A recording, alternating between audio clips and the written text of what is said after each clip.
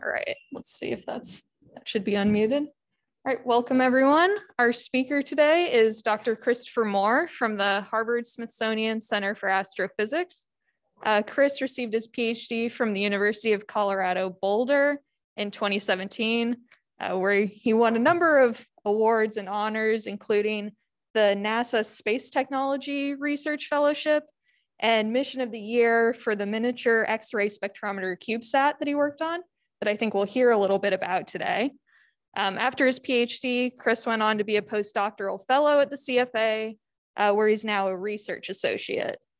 So we're going to hear today about X-ray measurements of the sun using these really exciting lower cost instruments like CubeSats and sounding rockets. So take it away, Chris. Is that good enough? Thank you, Maren. I appreciate the introduction and I appreciate you all inviting me to come out and speak with you today. So I know there's a long title here, but basically we're going to probe the solar atmosphere with soft X-rays to analyze the hot plasma in the atmosphere, what I like to call a cool star. And this video here is a composite of multi-extreme ultraviolet filter images. And you can see that the solar atmosphere is highly dynamic, highly variable. It's non-homogeneous in its spatial radiative properties. And it's one of my favorite stars.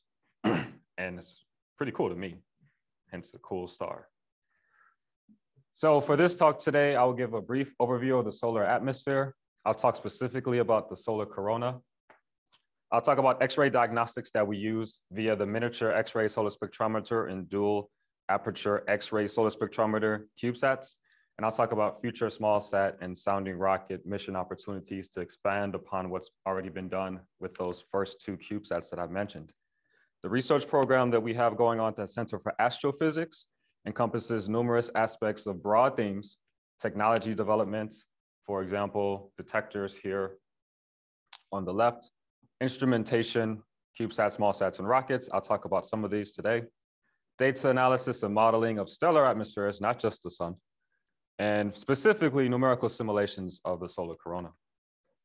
You all are astronomers here, so I won't spend too much time on this introduction, but essentially here we have the Hertzsprung-Russell diagram. It has the intensity of the photospheric emission from stars in the vertical axis, and the horizontal axis is the photospheric surface temperature.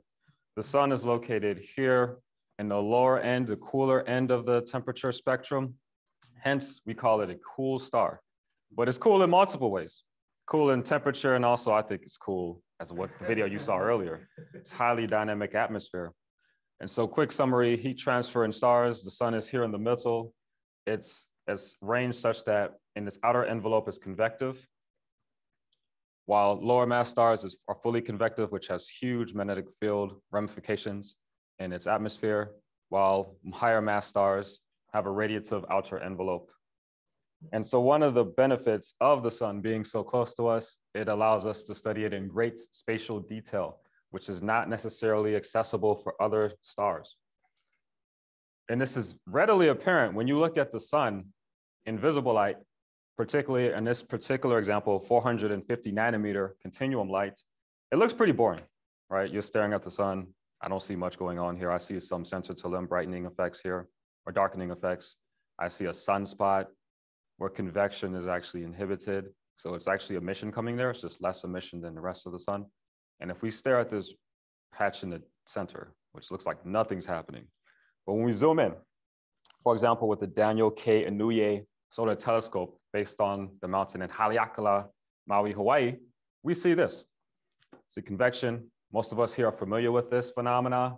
It's radiation transport by fluid motions. You have the hot plasma rising up. And in the instance for the solar photosphere, the opacity changes drastically such that visible light photons are allowed to freely stream around to Earth and further. Basically, the mean free path is extended as the opacity drops. So that cools the local plasma, and it does fall back down in these dark downflow lanes, intragranular lanes, which we see here. So we have the bright convective upwells, which are emitting a lot of radiation, higher temperature. We have the cool downflow lanes, which we also call intragranular lanes. And if we look in this region, we see these little bright features within the intragranular lanes.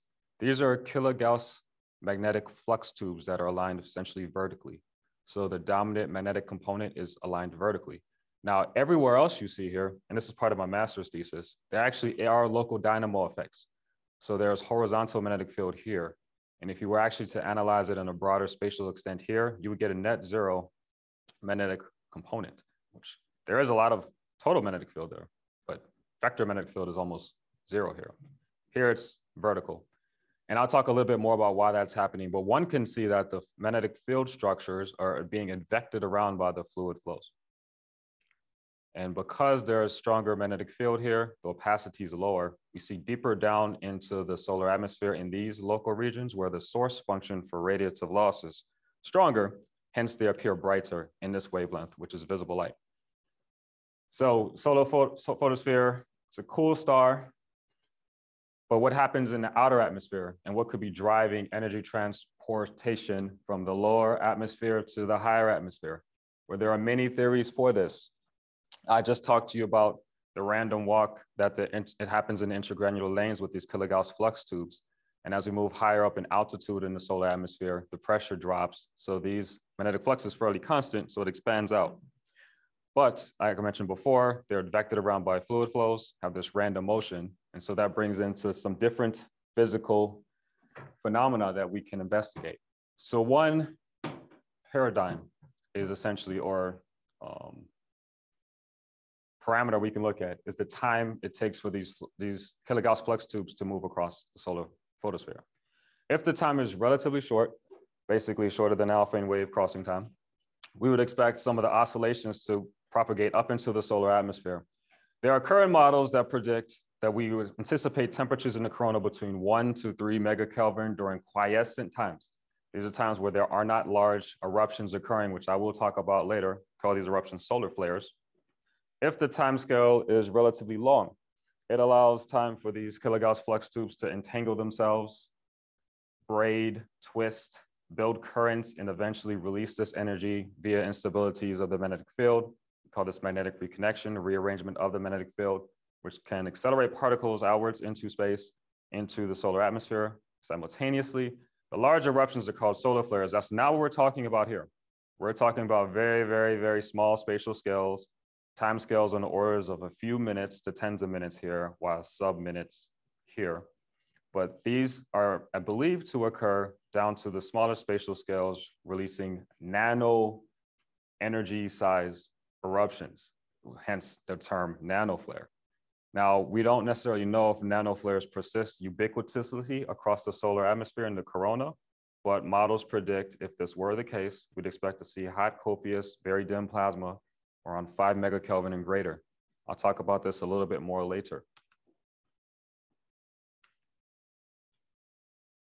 So as I mentioned before, in the photosphere, the temperature is about 5,000 to 6,000 degrees Kelvin. There's a drop to a solar minimum in the photosphere, but as we move higher and higher altitudes, you can hear in the horizontal axis, the temperature takes off. I just talked about two mechanisms for transporting energy.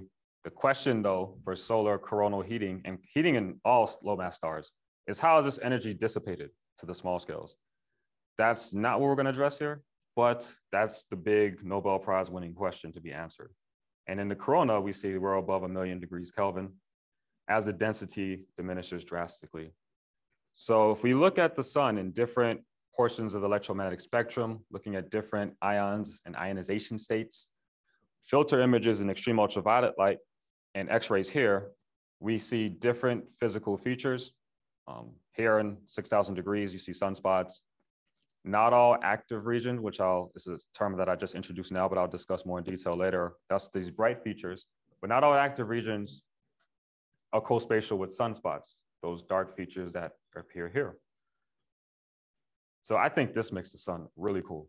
So sun is viewed as a boring star, but one can say literally, if you just look at different wavelengths, the features are very, very different as we go and probe higher and higher temperature plasma. So it's very clear that even though the sun at its surface appears as a very boring, dull star, it actually has a lot of uniqueness to it. And this is just the sun. So think about what's going on with other types of stars. And the sun is spatial, has a lot of spatial variability. So it's pretty important. And spectra is important to probing this in the photosphere and the outer atmosphere. This is driven by the magnetic field structure. The plasma density changes as a function of altitude and along equal optical depth surfaces, so similar altitudes, and temperature. It drives a lot of this spatial variability. So I'll introduce a term here called plasma beta. Many of you, I'm pretty sure, are familiar with it. It's the ratio of the gas pressure to the magnetic pressure locally. And for higher temperature plasmas, as we see here on this table, in the photosphere, we're about 6,000 degrees Kelvin. For a quiescent sun, you can get almost three orders of magnitude higher temperatures. But the dominant change, it actually comes from the density. As one moves higher in the atmosphere, the density drops off by over 8 orders of magnitude. And the magnetic field can increase by about a factor of 50. And this is also non-homogeneous across the sun, which I'll show you in a second. So on our horizontal axis, we have plasma beta here. On the vertical axis is height. So in the photosphere, as you saw, the plasma beta is greater than unity. Gas pressure dominates, as you saw with the kilogauss flux tubes. They're vectored around by fluid flows. Now, this is not necessarily the case in sunspots, where we have much, much stronger magnetic field structures. But as we go higher in the atmosphere, we drop in plasma beta. And now those are the features that you saw in the corona, where the plasma is essentially frozen in because it's primarily ionized. So it will follow the large-scale magnetic field structures. This is readily apparent with the dipole magnetic field, but also with the smaller scale magnetic field, which I'll highlight in a few slides.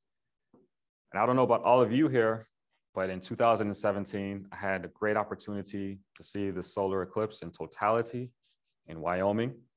I was a grad student at Colorado at the time, so I was leading an exhibition to go talk with tourists and show them this total solar eclipse. And it was mind-blowing for me, and it reaffirmed why I think the solar corona is cool.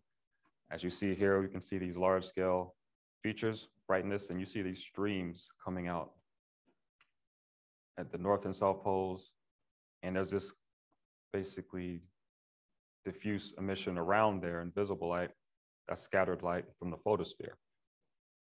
So did anyone here get the chance to see the solar eclipse in totality? We have a few. It was cool, wasn't it? It's only about 5 minutes long, but it's 5 minutes you will never forget.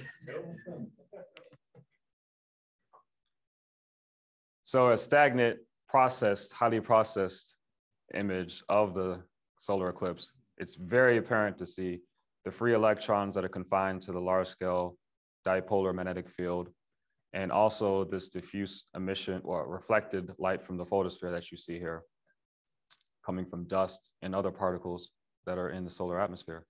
And so the corona, the plasma temperature is greater than 500,000 Kelvin. Densities are much lower than the photosphere. Origin of many different electromagnetic phenomena and instabilities that we'll talk about throughout this talk. And that's invisible light. So in X-rays, the sun looks very different. And on the left here, we see, even though there aren't many eruptions occurring, there is still a non-homogeneous distribution of X-ray emission, where there are bright points, there are dark regions, and there's this diffuse cone, essentially, all around the sun. Now, this intensity also changes as a function of time throughout the solar magnetic cycle. And we can see more of these brighter concentrations, which are basically, again, magnetic field perturbing through the atmosphere up until the corona, confining plasma, which is cooling radiatively in soft X-rays. This is the 11-year solar magnetic cycle. Sunspots pop up from min to max for 5 to 6 years, and then go back to a minimum again in 11 years. There's also a 22-year magnetic cycle where the polarity, the global polarity flips. So now north goes to south, south goes to north. And here we see plasma in the quiescent sun, about 1 to 2 megakelvin. There's the energy flux. The energy flux in these active regions are at least around 2 orders of magnitude greater. Plasma temperature is much higher than 2 megakelvin. And so like I mentioned before, radiative cooling is happening. So here I have on the left, the radiative loss function. And on the vertical axis is ergs per centimeter per second. The horizontal axis is temperature. The dominant emission mechanisms, because this is optically thin plasma, so the plasma is transparent to its own radiation. It's primarily driven by collisions of free electrons with the ions, and then they either spontaneously decay after being excited to a higher energy state.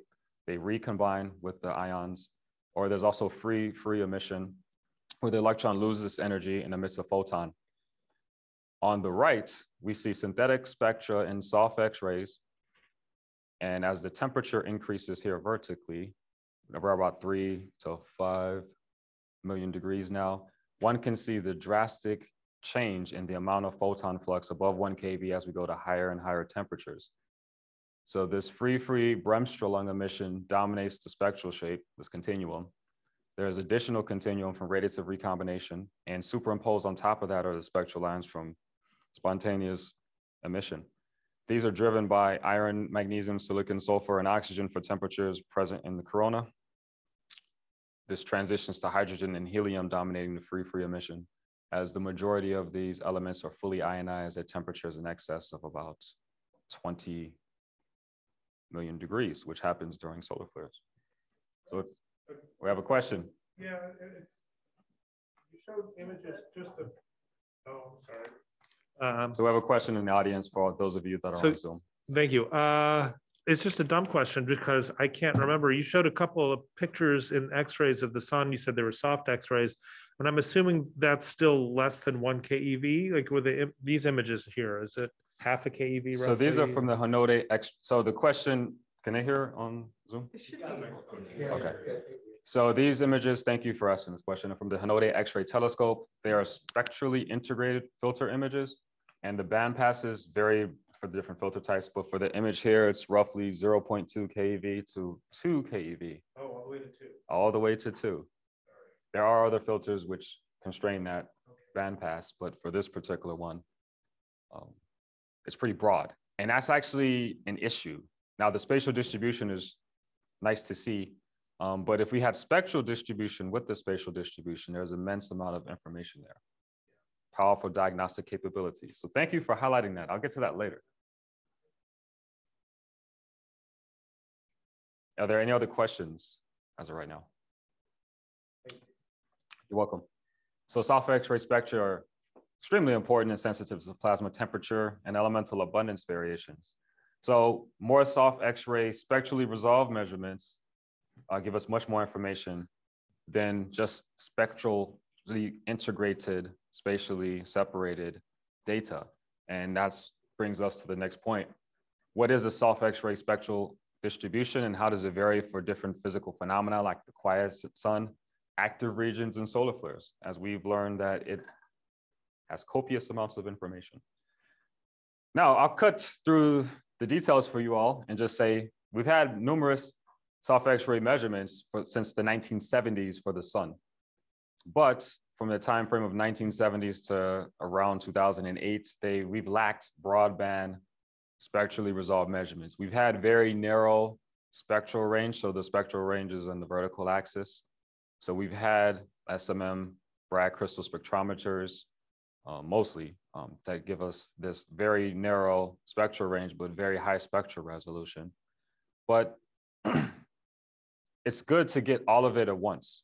So XSM Tranjayan from India, Cronus Photon Sphinx, it's a Polish mission. They had pretty broad spectral ranges. But the spectral resolution, resolving power is about 10 or even less than that. And so this brings us to the miniature X-ray solar spectrometer CubeSats to fill this need. And CubeSats are very useful to fill immediate needs that large-scale satellite missions currently cannot fill, like the Reuven-Ramity High Energy Solar Spectroscopic Imager, RESI, which I'll talk about a little bit later also. So MINX fills this gap. It pushes our sensitivity to lower photon energies, and it actually has higher spectral resolution than these previous instruments. And there are 2 CubeSats, MINX-1 and MINX-2. And I worked on both of them as part of my PhD thesis.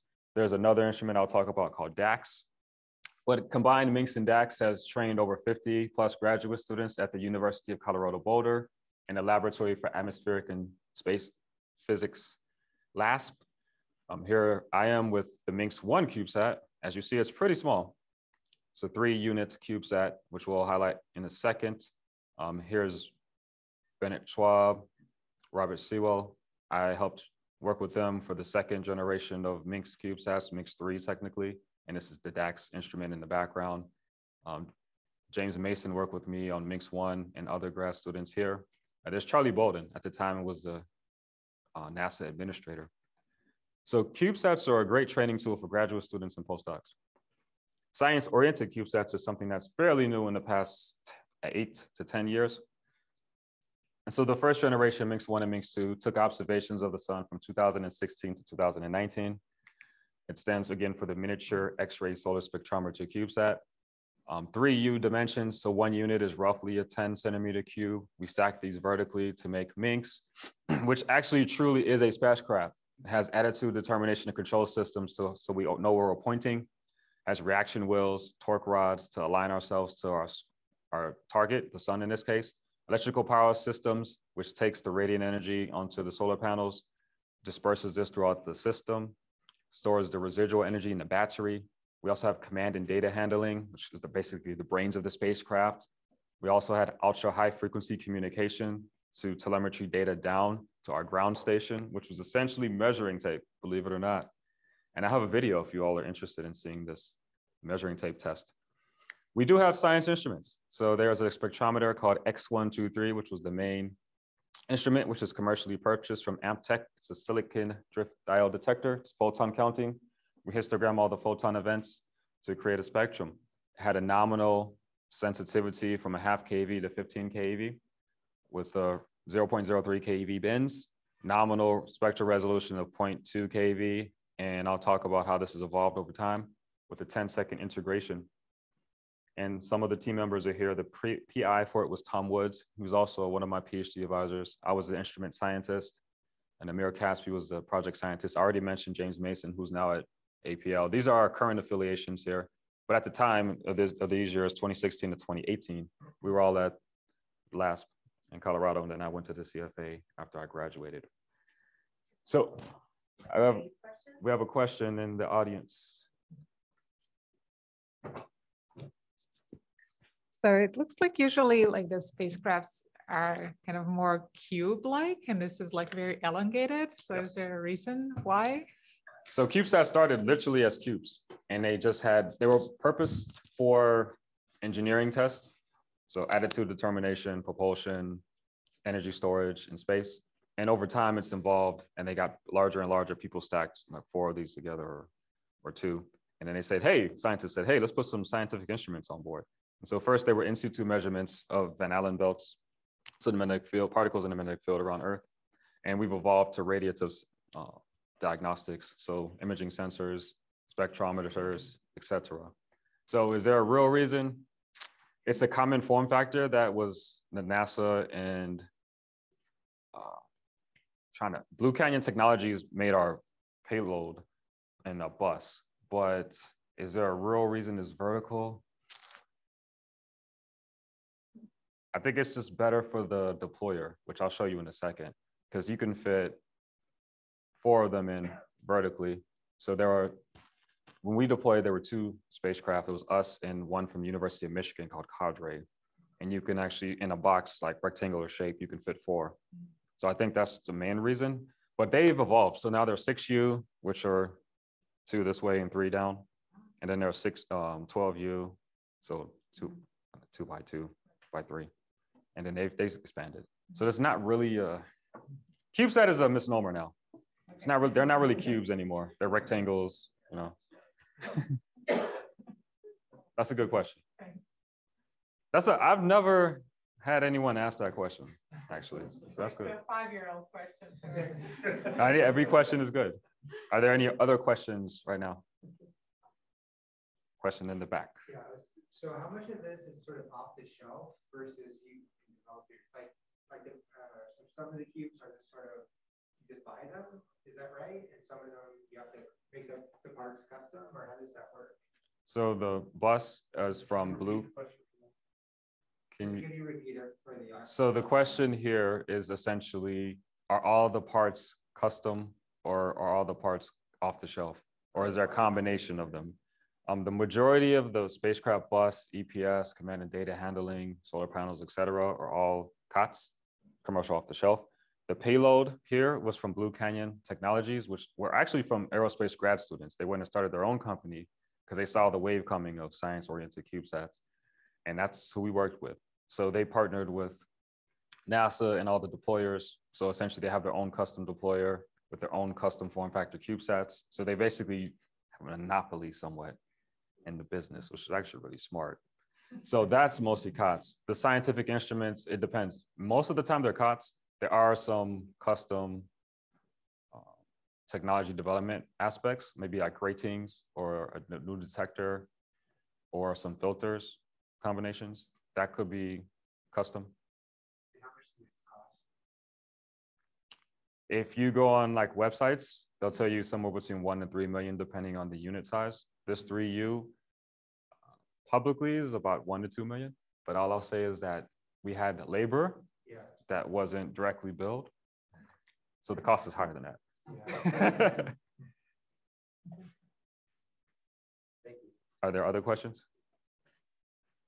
So that's a great question. So myself, other grad students, a few undergrads and some postdocs worked the majority of the time in labor on it. But we also had effort from engineers. And as some of you know, they're not cheap. So those hours weren't directly billed to the project, you know. They were helping out education. And so the first version of MINX was launched from Kennedy Space Center in 2015, and then deployed from the International Space Station to its nominal orbit of roughly 350 kilometers from the International Space Station in 2016. And this deployment happened at 3 a.m. in Boulder time. So we were all sitting down at our command center in Boulder. And as you know, in space, they just orbit 90 minutes. So they don't really care what time of the day it is on the ground. The astronauts are executing their mission.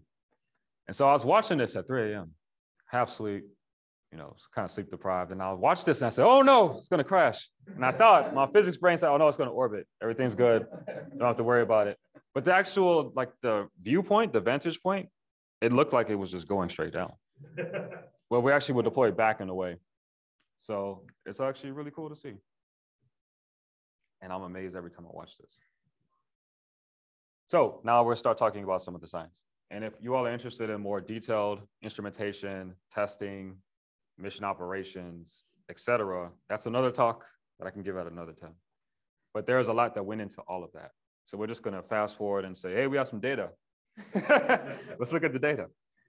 So current MINX and DAX solar CubeSat science. We'll start on the left with quiescent sun, thermal emission. And so CubeSats themselves, they can fill in a bit niche, but by themselves, they can't do a lot of science. You're just too limited with the instrumentation and the form factor. But you can combine them strategically with large other observatories, not necessarily solar observatories, and you can do some pretty good science. So MINX had almost simultaneous observations with NuSTAR. I don't know if you all are familiar with that satellite. It measures X-rays and even some gamma rays of black holes and neutron stars, but every now and then it points at the sun. And it can only point at the sun when there is not much solar flux, or else the dead time on the detector is so high, it basically paralyzes it, effectively speaking. And so there were some times where the sun soft X-ray emission was not very intense, and NuSTAR pointed at it. And we almost always pointed at the sun with MINX in our 90-minute orbit when we were not eclipsed. And so here are some pointings that happened that were directed by our colleague, Ian Hanna at Glasgow. The blue data is the NuSTAR spectra. The spectral resolution is not very great. If you noticed from before, you saw all those lines in the synthetic spectra. This is what happens when you don't have high spectral resolution. You get just a line. That's the Bremsstrahlung dominating. And MINX, again, it's a CubeSat. So there's decent spectral resolution. We'll talk about DAX, which has much better spectral resolution in a second. We perform spectral fits, isothermals, and they're fairly close. And these are I don't want to say calibrated, but cross-calibrated instruments, even without the cross-calibration occurring. The fact that the photon flux is pretty much in line is really good, actually. So this results from that will be coming out in a paper that I'll be publishing soon. So that's a quick view of quiescent sun data. So now we'll talk about active region, solar flares, elemental abundance variations. We'll also talk a little bit about plasma energetics. I have a few papers about plasma energetics. There's a grad student that we're working with on plasma energetics. I'll briefly mention the details of that, but I won't go into much detail about it today. That's a whole nother talk that I could have just on the energetics of solar flares. sorry. Let's go back to this. So what we see here are not soft X-ray images, unfortunately, but just to show you how cool solar flares are. These are extreme ultraviolet images from the Solar Dynamics Observatory. They're composites. So we're looking at 500,000 degree plasma, cooler plasma, about 100,000 degrees to 50,000 degrees in the dark red that was just jettisoned out and coming down. We have plasma that's about 2 megakelvin here, these loops. And you can actually see spicules in the chromosphere of the sun. And you can definitely tell the sun is magnetized, right? As you watch the plasma flow down, you'll see it divert its path and follow particular paths when that's driven by the magnetic field orientation. And this is so cool, in my opinion. I'll play it again. Is that okay with everyone? Are these just stacked images? Yeah, so these are composite images. So different filter images, and they've been co-aligned. They're simultaneous because the filters are from different telescopes on the same observatory called Solar Dynamics Observatory. The instrument is called Atmospheric Imaging Assembly, AIA. And it takes data about roughly every 12 seconds. And this has been highly processed. The image credit, video credit was in the beginning. And this is about an hour. Most flares, it depends on their size. They can be anywhere from 5 minutes to even 3 or 4 hours.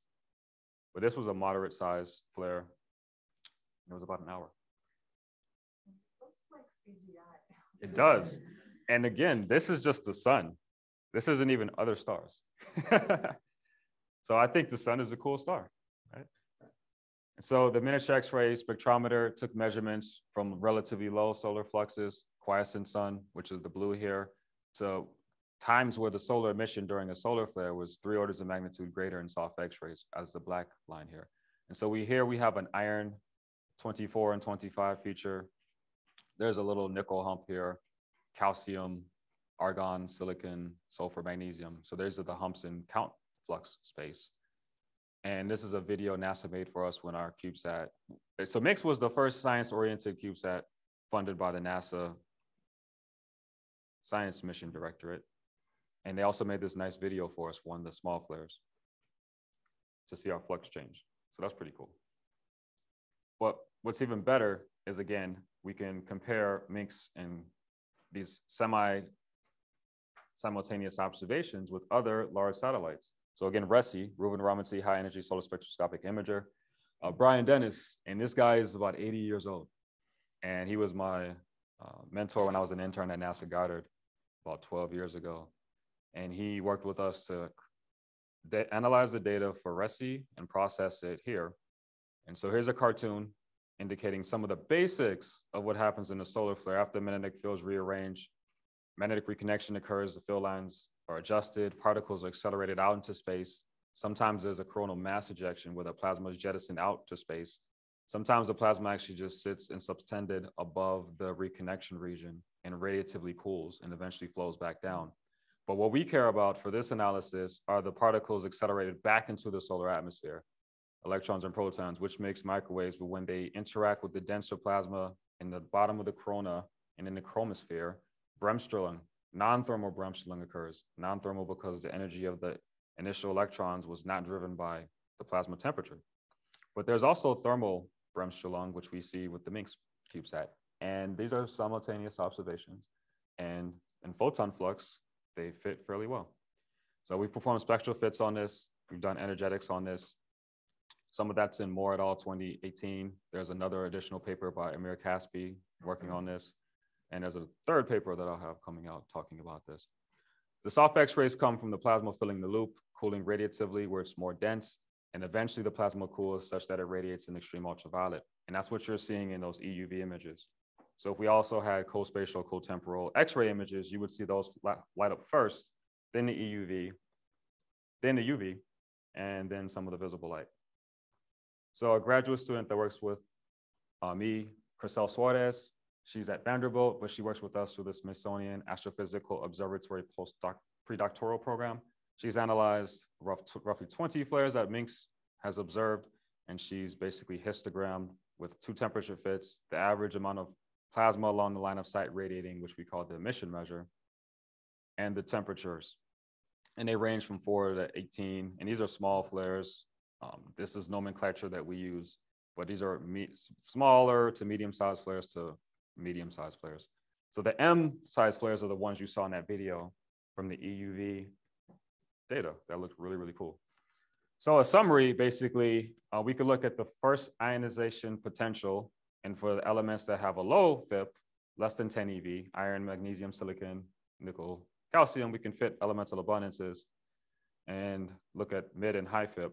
But essentially the summary here, for non-flaring times, the amount of these elements compared to the photosphere is about a factor of 2. And the amount during flaring times compared to the photosphere is about the same.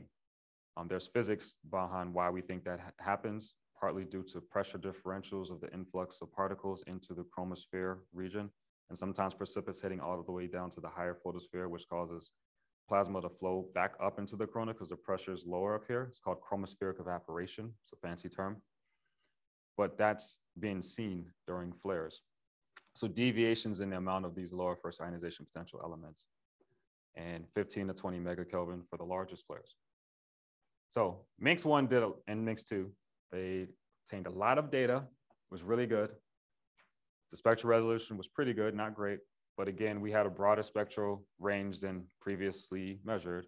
We had higher spectral resolution for the broad range than previously measured. It was all spatially integrated spectra, which is okay, but it's better than what was previously up in space. And so for 2017, 2018, myself and others worked with Bennett Schwab, who received his PhD on DAX, and Robert Sewell, who worked on his master's program with DAX, which flew on a rocket, sounding rocket, and now is currently taking observations on a CubeSat that launched this year through a consortium with India, Taiwan, the US, and a few other countries called DAX. And why is it called DAX? Because there's dual apertures. Tungsten to attenuate majority of X-rays, Kapton, which attenuates the lower energy X-rays and lets the higher energy X-rays transmit through and go through a beryllium filter, which blocks most of the visible light and transmits the other X-rays. This allows for us to have a higher sensitivity at the higher energies. As you see this distribution due to the exponential from the Bremsstrahlung, we typically get much, much lower flux at the higher energies, but now we have more sensitivity here. But in addition to that, there's been changes with the internal electronics, the capacitance, the peaking times, et cetera. So we have higher spectral resolution, is the point. So we get more humps. And this is the rocket, and the actual observations on orbit currently are even better spectral resolution than this, as you can see features here, especially during flaring times. Now, I won't show that yet because it's not published, but that's a future talk. And the point here with this table in the bottom is that one can do improved estimates of the elemental abundance deviations for magnesium, silicon, sulfur, and iron. So we had a question in the back. I was just curious what the end of the life of a CubeSat is like. Is it just they run out of expendables and then it just floats forever? Does it eventually come back and burn up in the atmosphere, or what's? Yeah. So it varies. And I don't remember the latest statistics on this. When I was in grad school, something like 50% of CubeSats, you just don't hear from again. Yeah. So Minx 1, we heard from again, and our plan, you have to have a plan, is when you deorbit, you can't have material so dense and so much of it that it will make it all the way back to Earth. So it has to basically disintegrate in the atmosphere. And so that was the plan for Minx 1. It deorbited, basically the drag from all the particles, because we did not have any thrust. So we just gradually deorbited, and eventually it burned up, and we didn't hear anything from it again. We had a 1-year mission lifetime. So that was good, that was planned. Minx 2, we went to a higher orbit, 500 kilometers, polar orbit, sun synchronous. And I wasn't there for this. We had a command sent. It put the spacecraft in a state it should not have been in. And then we had a pulse, we had a power surge. And we believe it was put in an orientation such that we couldn't communicate with it. So for example, with Minx 1, and you saw the measuring tape, it radiates, transverse to that. So if you're on this axis, you're not going to get much. So what typically happens is we just roll, we just tumble. And that tumbling, eventually you get communication with the spacecraft again. We think we got put in a state where we were basically aligned such that we had a null. And we basically, and with the power surge, we had some damage to the circuitry, which we did get that data down, so we saw that. But after about 4 months, we didn't hear anything else back from Minx 2. So we fit the 50%, right? One worked well, finished to the end of mission. The second one took data, but then, and interesting enough, when I showed you the deployment from the ISS, there were 2 CubeSats. One was Minx and one was another CubeSat, which I won't mention the university. But they never heard anything from theirs. So that's that 50% rule again. It's like, it just works. So DAX so far is working. So that's great. So probably the 4th CubeSat won't work, right? That's the odds, that's how it goes, right? Yeah, above 4 keV in your photon flux, is that noise or speech waves? There is flux here, but the sensitivity for that integration time is not high enough. So that's why it looks like that. There's flux there, but we can't constrain it that well. So the uncertainties get large. But for our observations, we actually have flux measured down to 6 keV for the CubeSat version of this instrument, because the integration, we can just stack a bunch of spectra for like an hour. And again, I'm not going to show that because it's not published yet, but we will show it in the future. Give it us about 6 months to a year. Are there other questions? This is an hour? This is 5-minute rocket flight. So these sounding rockets, this one was launched from White Sands Missile Range, and it's basically a parabolic trajectory. You go up probably 250 kilometers. It depends on the weight of the payload and the boosters and everything. But then you come down, you point at the sun. In our situation for about 5 minutes. There's a 15-minute time when you actually could take some science data, but there's too much noise. There's too much, for our soft X-rays, there's too much absorption by the Earth's atmosphere. So there's only really 5 minutes where you have high quality science data. And these sounding rockets happen all the time. There's other X-ray instruments that launch them. I'll talk about another one towards the end of this talk. There's astrophysics, sounding rockets that happen at night. I could show you guys in the future talk a video. We have video because we have cameras on board and you see the whole flight. It's really cool. Any other questions? All right, so solar flare loop modeling, and then we'll be wrapping up the science. So we have a grant working with colleague Jeffrey Reap at Naval Research Laboratory to perform numerical modeling based upon EUV observations of ribbons that we see in flares. This is what I mentioned before, as the plasma cools, you start seeing it in the EUV after it's already emitted in the soft X-rays and microwaves. And the plasma is falling down, radiatively cooling, and it goes through different ionization. As the plasma changes different ionization states of iron, actually, you see it emitting at different lower and lower temperatures later and later and later in the flare.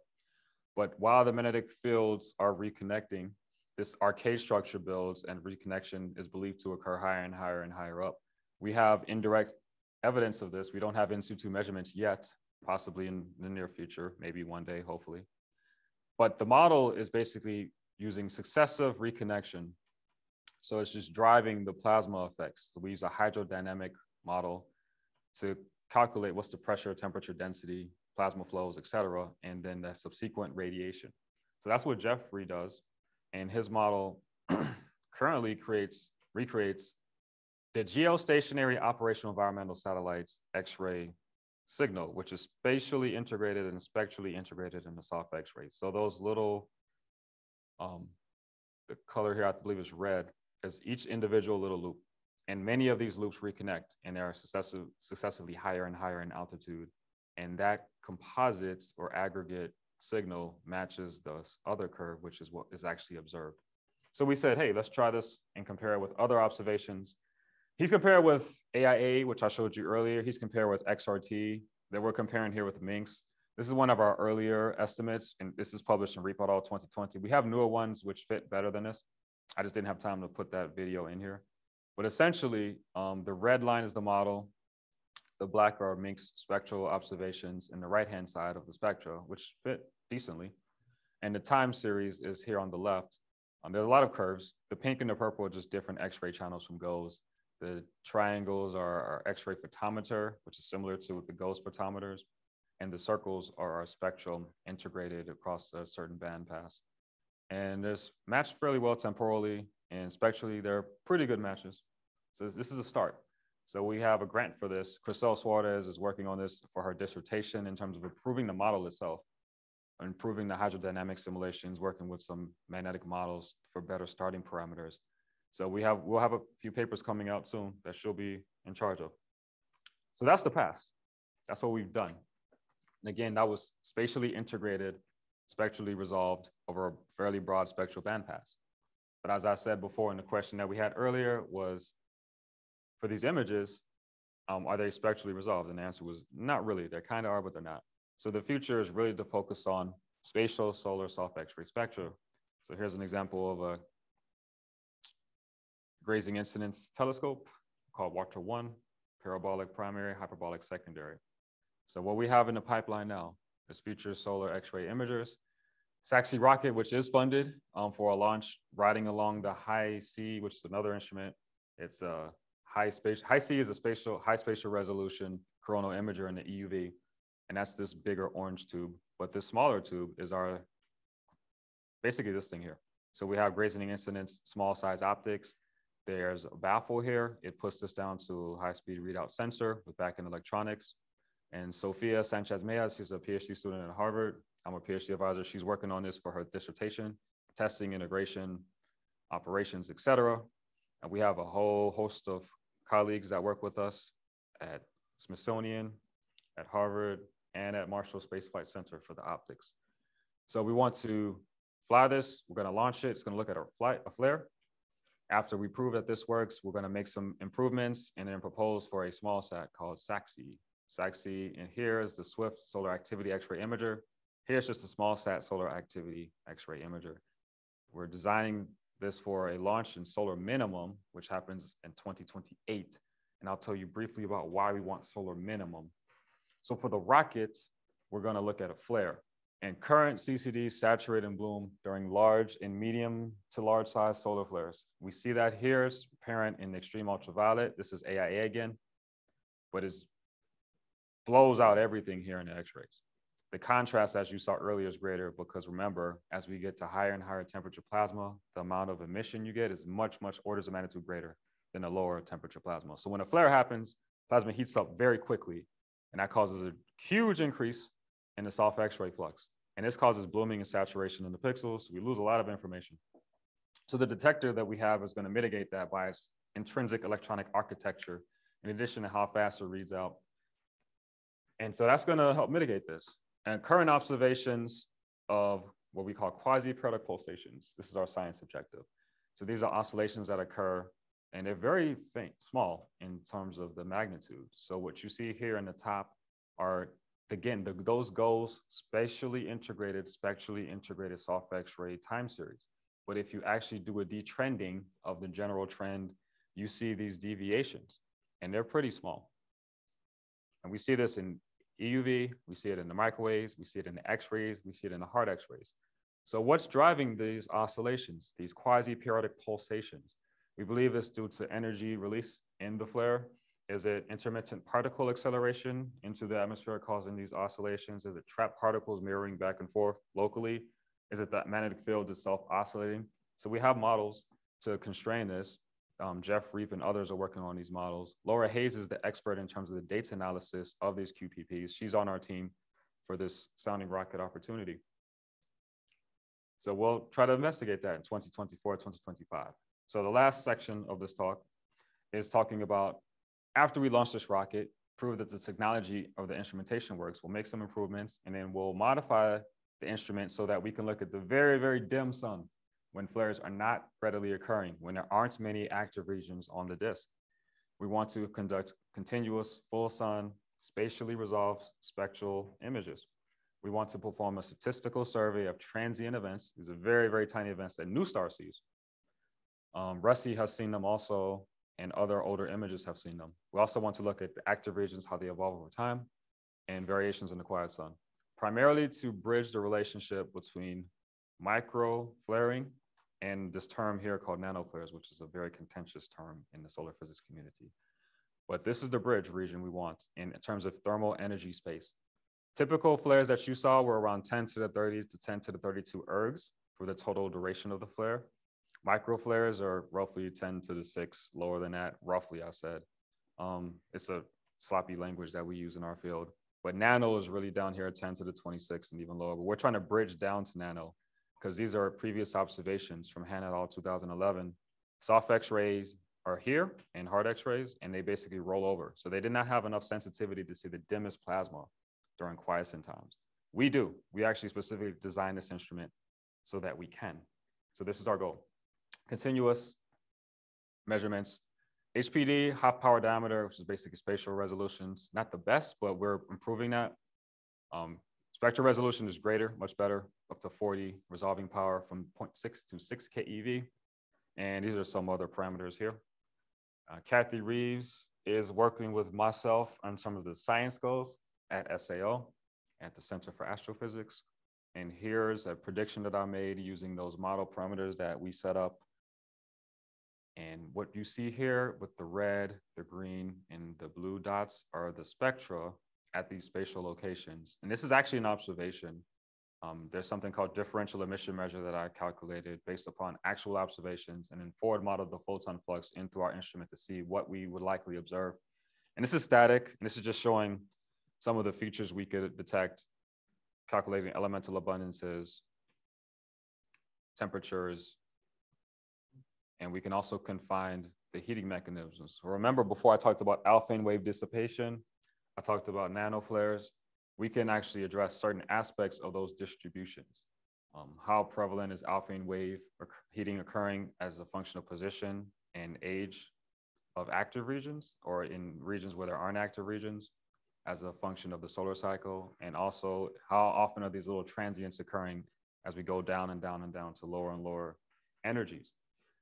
So basically helping constrain how often alphane waves contribute and nanoflares contribute as a function of time and spatial position and feature on the sun. So I know that was a lot. I tried to just focus on the science, and I hope you enjoyed this talk, and I appreciate you all for letting me come out and give you a presentation about soft X-ray probes of hot plasma in the atmosphere of a cool star. Thank you.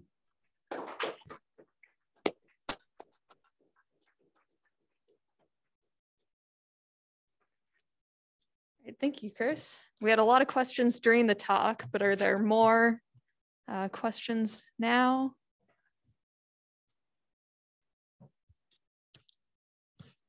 Thank you, Chris. That was an exciting talk.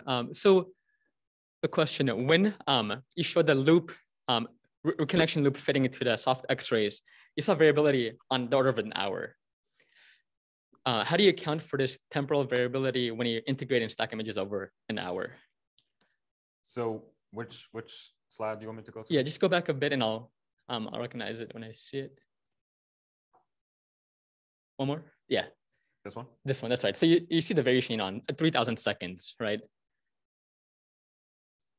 And then if you go back one slide prior to this, go back. One more. Here you go. Yeah. So if you, this is over 5 minutes. If you stack this image over an hour, how do you account for the differences in, repeat images when you integrate versus the temporal actual physical variability? That's a great question. So these are spatially integrated. It's very difficult to extract out where is this emission coming from. One way to do that is we're fortunate, and if you watch this video, the sun rotates, and these dominant features, these are active regions here. One way, which is not the best way, but it's highly limited, is to take measurements when there aren't many active regions present, and then literally they rotate on the disk, and you can look at a difference image or spectra. That gives some constraint, but that's even assuming the sun is static, basically, which is not. We know it's not. So that's a very important question to ask. That's one way, which is not the best way. A second way is use a combination of the X-ray images that I showed earlier that were filter integrated and cross-calibrate that with the spectrum. I'm actually working on that now, and Sofia Sanchez-Mayas is also working with me on that to try to disentangle the spatial features and how they contribute to the spectrum. The third way is what we're proposing now, which I think is the easiest. Is just literally take images, spectral images, so then you can separate that out directly. Now, your question is more about the temporal aspect. Basically, you have very sensitive images, sensors and detectors. So telescopes with large collecting area, sensors that can read out fairly fast. There's not really a direct way besides directly measuring the differences. And you just need better instrumentation. That's why I actually stick with the instrumentation as my focus after grad school, because I worked on simulations, I did data analysis, I did technology development and instrumentation, but you can only do so much with the data. It's just best to get better instruments. Now, the problem is that takes time, takes money, you have to get more missions, but I think that's the best way to go about it in the long run.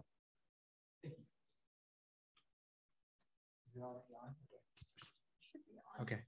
So Johanna Teskey from our Earth and Planets Laboratory had a question. So is it SAXI? Is that how you pronounce the mission? Or SAXI, yes. Yeah. So what's the time scale? When will it start and how long will it last? Is it SAXI rocket or SAXI SmallSat? Well, I guess the SmallSat. The SmallSat we're proposing for 2028, and we would like a 5-year mission that could be accomplished with sun synchronous 500-kilometer orbit that's polar. Hanode X-ray telescope has that. Our Minx CubeSat second CubeSat had that, and DAX has that also on InspireSat. And then what dictates the bandpass? Like, I mean, presumably you'd like to go above 6 keV so you could see like the iron line, right? At 6.7, but what's setting your bandpass for these things? The filters, the reflectivities of the optics. We can tailor it to go to higher energies. That's partly limited by the depletion depth of the active region of the silicon-based detector. Mm-hmm. Our detector's thicknesses, it loses detection efficiency as you go above 10 keV. So in theory, we could probably get to 8 keV, but we'd have to sacrifice some of the lower energy bandpass. And that's primarily because the way we're operating, if we perform measurements like these here, Mm-hmm. we're doing photon counting. So that's dependent upon the flux from the sun and the readout rate of the sensors. If too many photons come in before we can read out, then we have pileup occurring. So 2 photons come in and the energy is summed, and that event is placed at twice the sum of the energies. So it's a trade-off between all those things. Now, I think personally, because there's an instrument called FOXY, it's flown on rockets, and eventually I think it'll go on a mission that has sensitivity down to about 4 keV, and that goes up to about 40 or 50 keV. I think it's best because their optics are designed for high energy photons, to image high energy photons. I think it's best if FOXY focuses on 4 to 40 keV, and we focus between 5 and 6 down to about 0.5 keV. That's just my preference. I think we could work together on that. And then 2 more quick questions. So will that be during a solar minimum, or how does that align with So this is another thing. FOXY wants to go during solar maximum. Okay. But for our science objectives, we prefer to go during solar minimum. Yeah. Okay. And then Alicia Weinberger, also from EPL, she was wondering about the flare loop modeling, so is there also predictions for microwave emission that we would also have coincident with the X-ray emission for these, the particles coming back down? I'd have to ask Jeffrey Reap about that. Yeah. I'm pretty sure he can create some synthetic microwave emissions. Yeah. But I don't know if he's done that already. Yeah, it'd be interesting for a more complete picture, maybe. Yes, he's already expanded it to visible light. So he has visible light, UV, EUV, soft X-rays. And I'm pretty sure he can do it for microwaves. Cool. All right. Thank you. Thank you all for the questions online. Are there any last questions?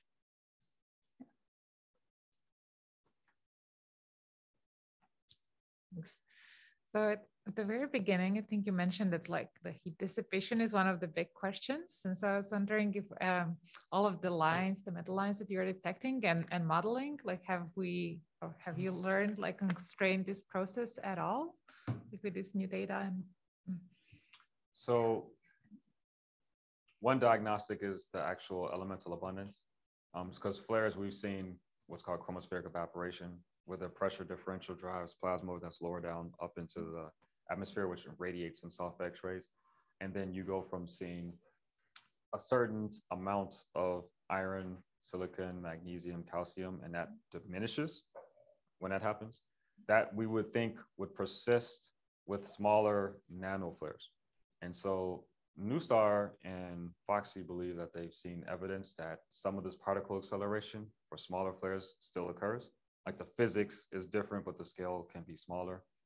If that's the case, then we could better say that a flaring-like process is occurring at these spatial locations versus predominantly an Alfvén wave energy contribution process. We'd expect the abundances to be similar and not deviate much if Alfvén waves were dominating. Now, in addition to that, there are some other radiative signatures that I'm not 100% sure about to speak about on this platform. I can talk with you offline about some of those, but there should be multiple. We can also look at just the temporal fluctuations. If you can measure very fast, I'm talking about sub-seconds. There's belief that you should be able to see a certain type of temporal signature that can distinguish between Alfvén wave and nanoflare heating for a specific spatial location, like very small spatial location. So that's years down the line though, because you need very fine spatial resolution and very quick timing. I think that's 20 years down the line for an instrument to do that. It's good to have a roadmap. It is, it is. Thanks.